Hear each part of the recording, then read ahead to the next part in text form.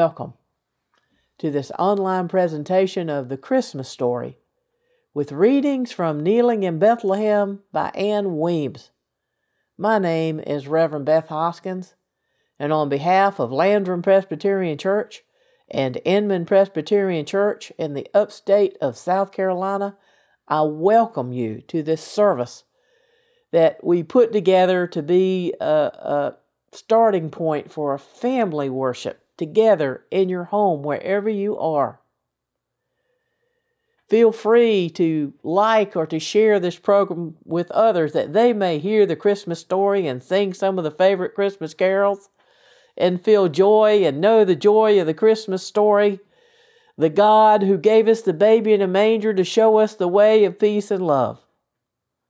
May you hear and rejoice, and may the peace of Christ be with you this day and every day. Merry Christmas, my friend. Let us begin with the poem called Christmas Comes by Ann Weems. Christmas comes every time we see God in other persons. The human and the holy meet in Bethlehem or in Times Square. For Christmas comes like a golden storm on its way to Jerusalem. Determinedly, inevitably, even now it comes, in the face of hatred and warring. No atrocity too terrible to stop it. No Herod strong enough. No hurt deep enough. No curse shocking enough. No disaster shattering enough. For someone on earth will see the star. Someone will hear the angel voices. Someone will run to Bethlehem. Someone will know peace and goodwill. The Christ will be born. Let us hear the Christmas story. The word of the Lord as it comes to us from the prophet Isaiah, from chapter 9, verses 2 to 7. Listen for the word of the Lord. The people who walked in darkness have seen a great light. Those who lived in a land of deep darkness, on them light has shined. You have multiplied the nation. You have increased its joy. They rejoice before you as with joy at the harvest, as people exult when dividing plunder. For the yoke of their burden and the bar across their shoulders, the rod of their oppressor, you have broken as on the day of Midian. For all the boots of the tramping warriors and all the garments rolled in blood shall be burned as fuel for the fire. For a child has been born for us, a son given to us. Authority rests upon his shoulders, and he is named Wonderful Counselor, Mighty God, Everlasting Father, Prince of Peace. His authority shall grow continually, and there shall be endless peace for the throne of David and his kingdom. He will establish and uphold it with justice and with righteousness from this time onward and forevermore. The zeal of the Lord of hosts will do this. The word of the Lord. Thanks be to God.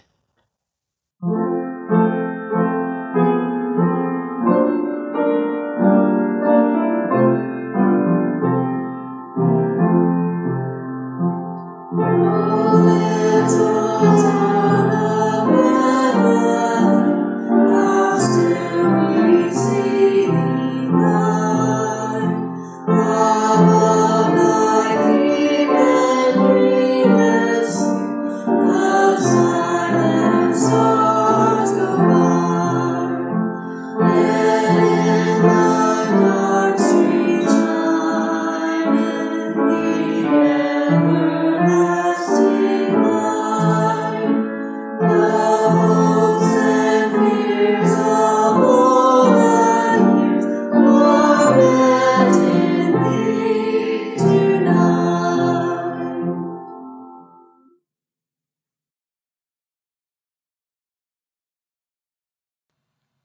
In the 6th month of Elizabeth's pregnancy, God sent the angel Gabriel to Nazareth, a town in Galilee, to a virgin pledged to be married to a man named Joseph, a descendant of David. The virgin's name was Mary. The angel went to her and said, "Greetings, you who are highly favored, the Lord is with you." Mary was greatly troubled at his words and wondered what kind of greeting this might be. But the angel said to her, "Do not be afraid, Mary, for you have found favor with God. You will conceive and give birth to a son, and you are to call him Jesus. He will be great and will be called the Son of the Most High. The Lord God will give him the throne of his father David, and he will reign over Jacob's descendants forever. His kingdom will never end." "How will this be?" Mary asked the angel, "since I am a virgin?" The angel answered, "The Holy Spirit will come on you, and the power of the Most High will overshadow you. So the Holy One to be born will be called the Son of God. Even Elizabeth, your relative, is going to have a child in her old age, and she, who is said to be unable to conceive, is in her 6th month, for no word from God will ever fail." "I am the Lord's servant," Mary answered. "May your word to me be fulfilled." And then the angel left her. God's word for God's people.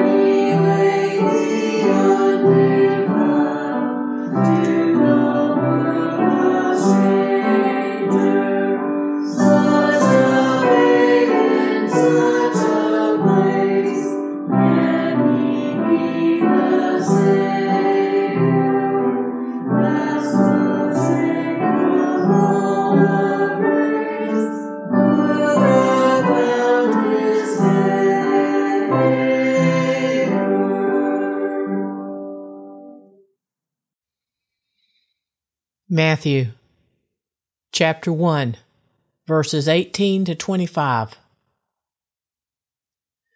Now the birth of Jesus the Messiah took place in this way. When his mother Mary had been engaged to Joseph, but before they lived together, she was found to be with child from the Holy Spirit. Her husband, Joseph, being a righteous man and unwilling to expose her to public disgrace, planned to dismiss her quietly.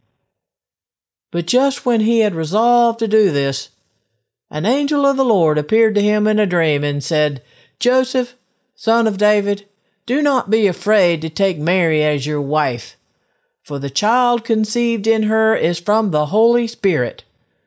She will bear a son, and you are to name him Jesus, for he will save his people from their sins." All this took place to fulfill what had been spoken by the Lord through the prophet. "Look, the virgin shall conceive and bear a son, and they shall name him Emmanuel," which means God is with us. When Joseph awoke from sleep, he did as the angel of the Lord commanded him. He took her as his wife, but had no marital relations with her until she had borne a son, and he named him Jesus. The word of the Lord. Thanks be to God.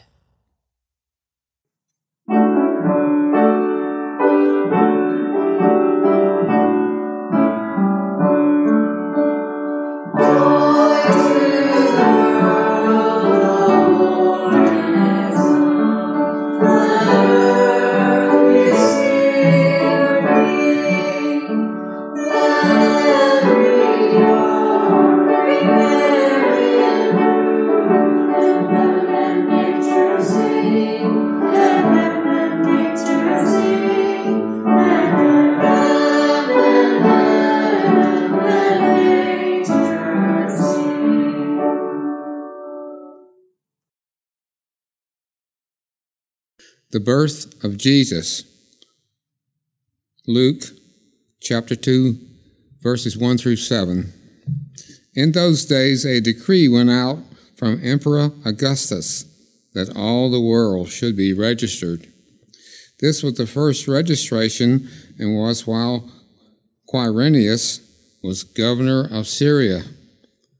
All went to their own towns to be registered. Joseph also went from the town of Nazareth in Galilee to Judea, to the city of David called Bethlehem, because he was descended from the house and family of David.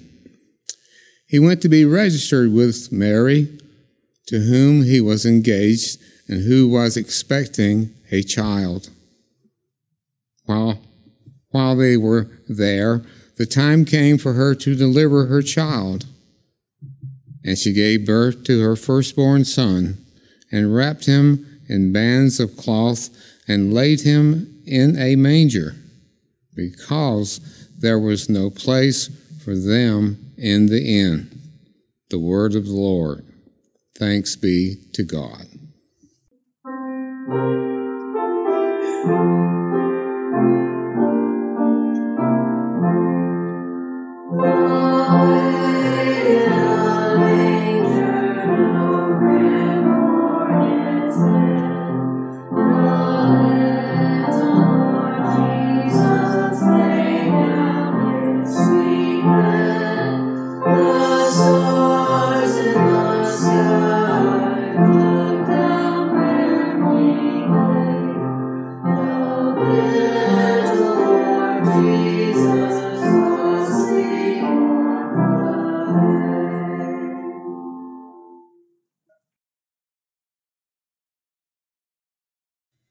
From Luke 2, verses 8 through 14.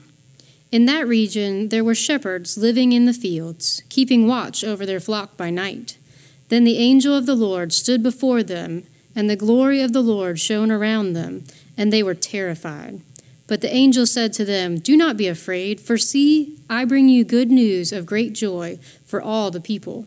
To you is born this day in the city of David a Savior, who is the Messiah, the Lord. This will be a sign for you. You will find a child wrapped in bands of cloth and lying in a manger." And suddenly there was with the angel a multitude of heavenly hosts, praising God and saying, "Glory to God in the highest heaven, and on earth peace among those whom he favors."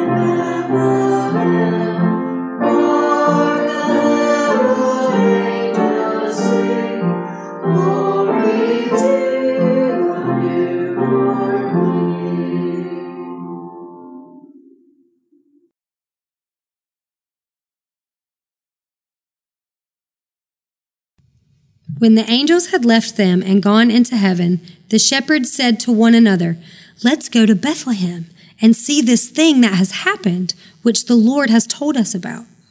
So they hurried off and found Mary and Joseph and the baby, who was lying in the manger.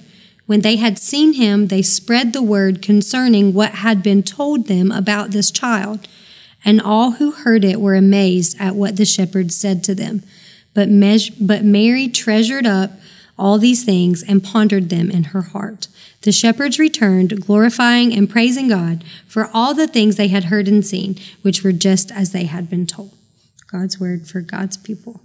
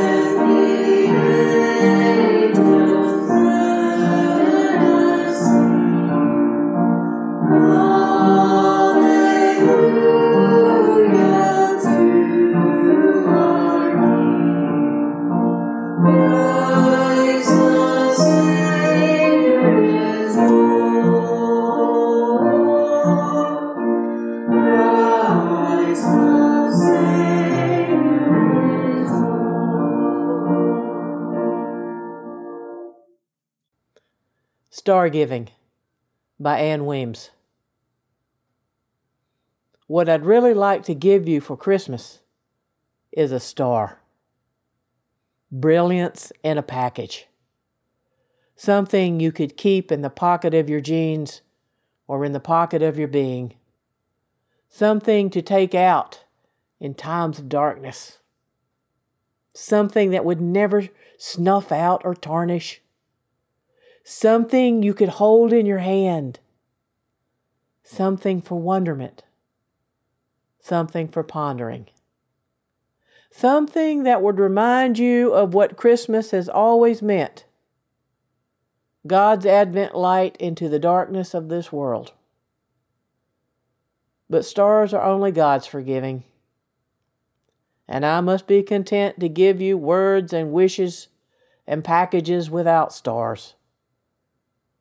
But I can wish you life, as radiant as the star that announced the Christ child's coming, and as filled with awe as the shepherds who stood beneath its light.